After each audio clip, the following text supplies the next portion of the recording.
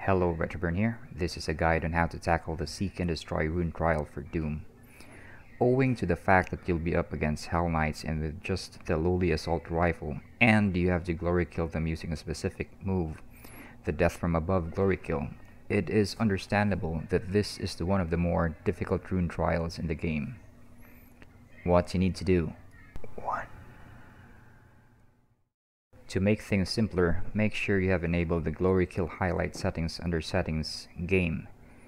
Ignore but avoid the Unwilling. You only have a limited ammo cache to work with in this rune trial. 2. Expend 2 sets of micro missiles to a Hell Knight as soon as one pops up.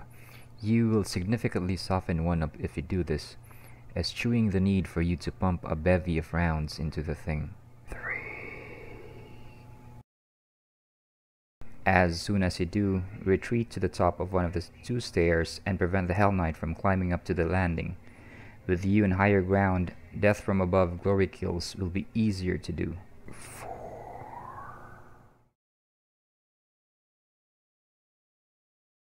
As soon as it turns blue, jump up and towards the Hell Knight while looking down and pressing F to Death from Above glory kill the schmuck.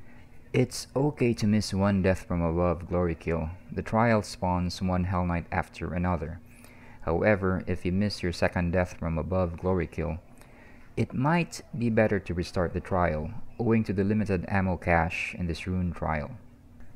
Here's the complete clip.